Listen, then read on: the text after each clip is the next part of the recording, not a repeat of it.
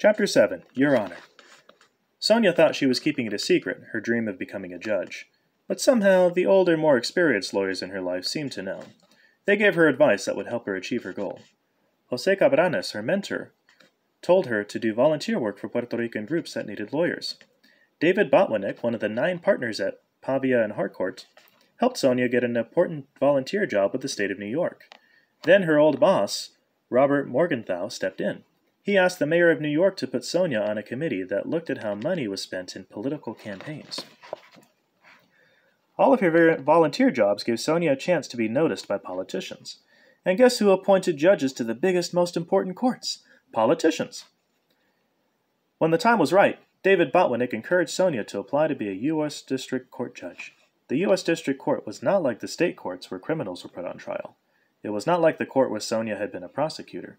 It was a higher court, in charge with the most important kinds of cases.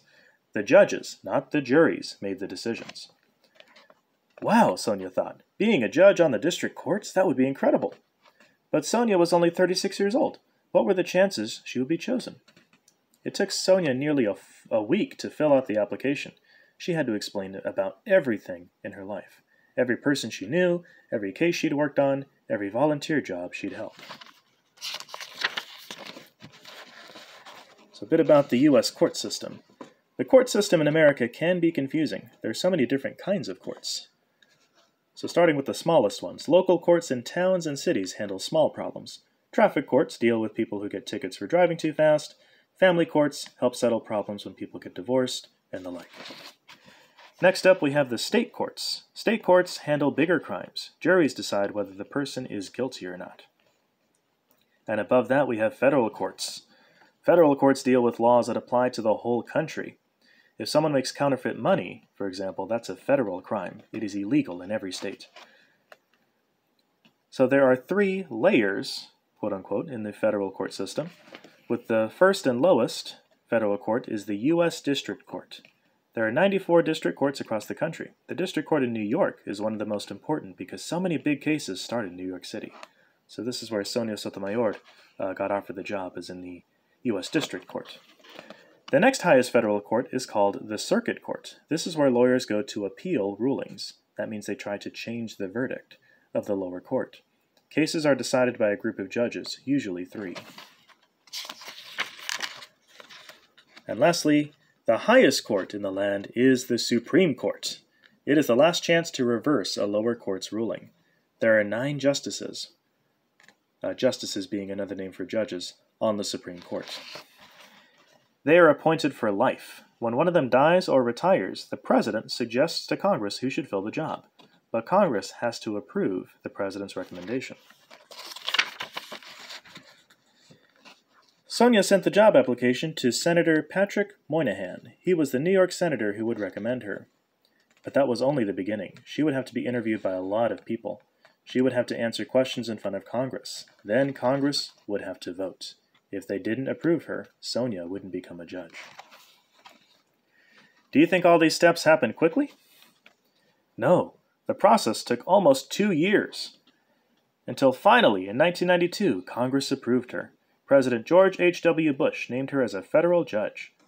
Her court would be the U.S. District Court for the Southern District of New York, which covered 8 counties in lower New York. It was an incredible honor and a dream come true. Best of all, she could stay in this job forever. Federal judges were appointed for life. Learning to be a judge was just like everything else Sonia had done. She had to dive in and learn fast on the job. Years later, Sonia admitted that at first she was scared to sit in the courtroom. She tried to handle all her cases in her office, which is called the judge's chambers. But finally, she had to go into court and sit on the bench. She put on her judge's black robe. She was so nervous, her knees knocked together. Pretty soon, though, Sonia felt confident being a judge. In 1995, she had to decide one of the biggest cases of the year. The case was about baseball. All Major League Baseball players had gone out on strike. They didn't like the deal that the team owners were offering them. The strike had been going on for 7 months. There had been no World Series the year before. Sonia was the judge for the case. The day of the trial, TV cameras and reporters filled the halls outside the courtroom. Sonia listened to the lawyers for each side. Then she took a short break. Some people thought Judge Sotomayor would take days or weeks to decide the case. But Sonia loved baseball just as much as everyone else. She was a big fan of the New York Yankees. She didn't want the strike to drag on. Spring training was just around the corner. So she gave her decision right away. She was kind and polite to everyone, but she agreed with the players. The owners were being unfair. She said the owners should keep working with the players for a new contract.